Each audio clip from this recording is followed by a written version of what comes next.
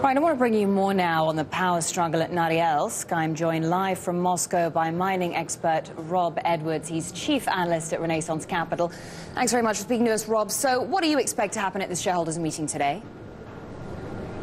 Well, it's been a long build-up towards this meeting. I would expect that management and Interos retain a fair degree of control over the company. We know that management and the company will be voting treasury stock, which amounts to up to 8% of the voting rights. Rusal have mounted quite an ardent campaign with the hearts and minds of institutions, have really had to get involved in what is the biggest board battle in Russia we've seen since UES in the earlier part of the last decade.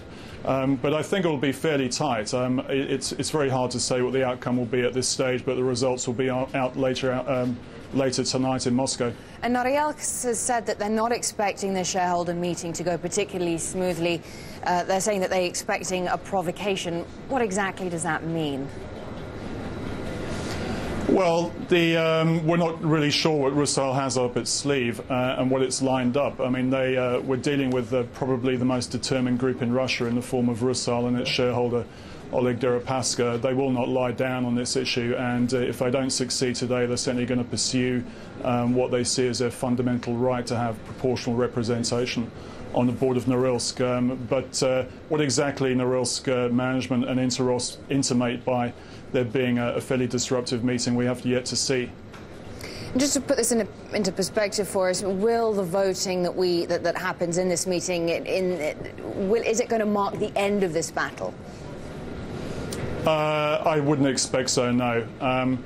Since Rusal became a shareholder in the middle of 2007, you know, there's been a fairly tense to destructive relationship between Rusal and Interos. Management have aligned themselves firmly with Interos, so basically management have shown themselves not to be that independent, but insist they're protecting the rights of the broader shareholder base.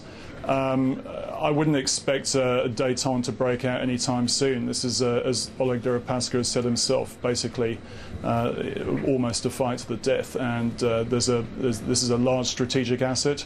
The cash flows out of this asset are extremely robust in most market conditions. And this asset is extremely important part of the Rusal NAV. So this is going to be one of the major acts in a long-running drama between these two companies. Absolutely. Robert Edwards, chief analyst at Renaissance Capital, thanks so much for shedding some light on this story.